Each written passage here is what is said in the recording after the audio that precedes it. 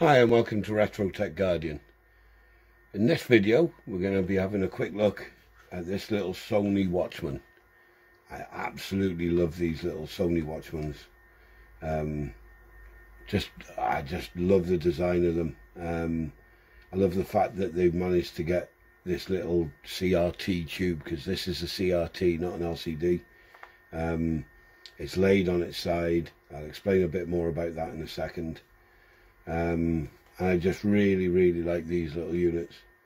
So and there's a little magnifying screen case came with it. I think I paid about £12 for this on eBay a while ago.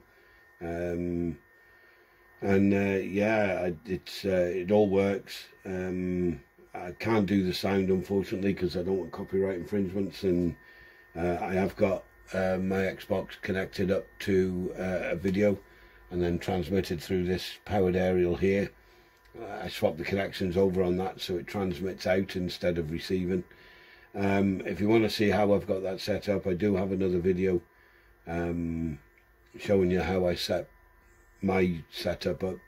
Everybody does it slightly differently, but if you want to watch that, it does show you how you can put analog signals across to your TV so they can actually be used if you want to use them. And I want to use my collections. I don't want them to just sit on the shelf gathering dust. I actually want them to be used. So anyway, back to this. It's a little Sony Watchman, model number FD-2B. Now, unusually, I can't seem to find out a lot of information about the 2B. I don't know if this is a British version, or I found an FD-10s, there's loads of FD-2As, 2Es. Now, I doubt it's as simple as what it is, but I wondered if the FD-2A was to American, B to Britain, or British, and the E European. I don't know if that's the case. Made around about 1984 to 86, I believe, something like that. And it uses DC 6 volt with an average 1.6 watts. It does take 4 AA batteries, which I've got because I don't have the power supply for this. So on the front you have a little speaker grill. You have your tuning. There's no radio in this one. This is a model that didn't have a radio. Some of them did, this one doesn't. You have your TV tuner there, so you've got your channels, and then you've got your CRT tube here. Again, that's a CRT. Quite a clever design on this. I mean, there's people that's done justice to these more than what I will today.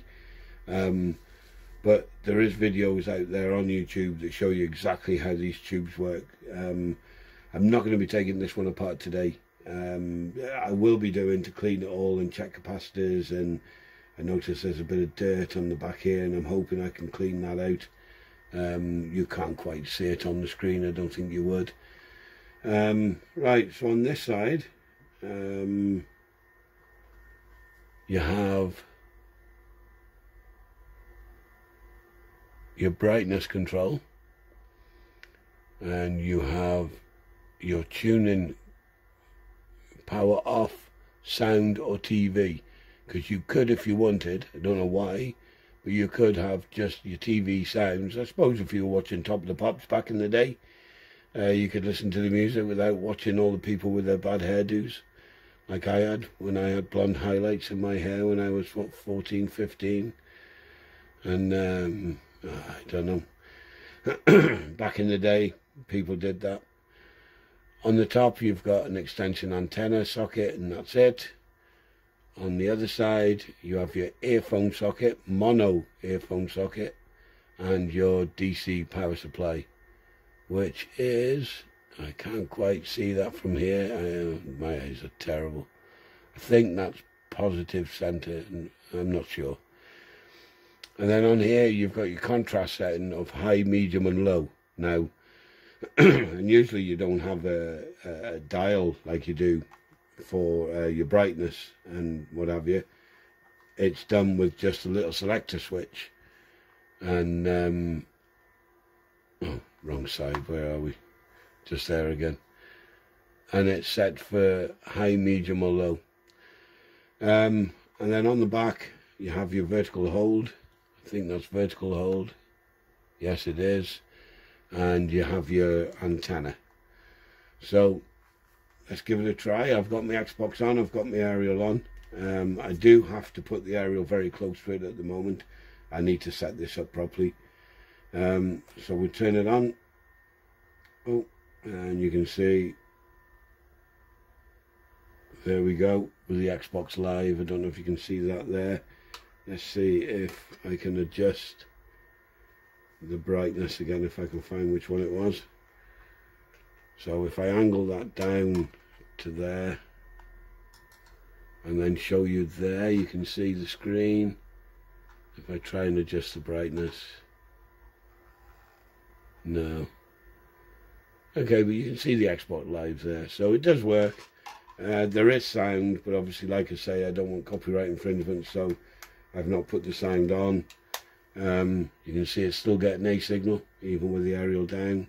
It just is better when it's closer to the aerial at the moment, but that's something I need to work on. So we'll turn it back off. Oh, actually, let's turn it back on. Let's try the viewfinder with it, the magnifier, so that you can hopefully see it a bit better. So it unclips, these fold out, and if you have a look on the side there, there's some little studs. They just push into there, they push into there, and then this just slides onto the top like that. Doesn't seem to hold very well. Yep, well, that's what it is. That's all it is. So then now, as you can see, it makes the screen, let's get that tuned in a bit better. You can see it makes the screen a lot bigger. Probably watchable like that. Without it, it is really hard to see, but then I am quite ancient and my eyes aren't what they used to be. So basically the tube on this, instead of being like a normal CRT, which would look something like this, and you'd have a flat screen, just like some of the other videos you've seen of mine, you'd have, why won't that go back in properly? Oh, that's right, there you go. So you'd have a flat screen like that, and then you'd fire your electrons at the surface of the screen here, and it would scan horizontally and vertically, and then that would show you the screen here. Now on this one, it's laid flat as you see it, so the tube is here, and then it comes out and then it fires onto this, and if you have a look, it's ever so slightly curved, that. Now that's the same screen as what you see on a flat one, so that's exactly the same. The only difference bit is the horizontal one isn't different. It still scans horizontally exactly the same, but to get that angle and to get this shape, what they've done is they've added vertical deflectors, and I don't know exactly which one they've used on this because I've not taken it apart yet, so we'll find out together when we take it apart. And basically that deflects it so that it can show it on this curved screen instead of being flat here, which is where a normal CRT would be fired to. So it's actually a very, very clever design, which is why I like these so much.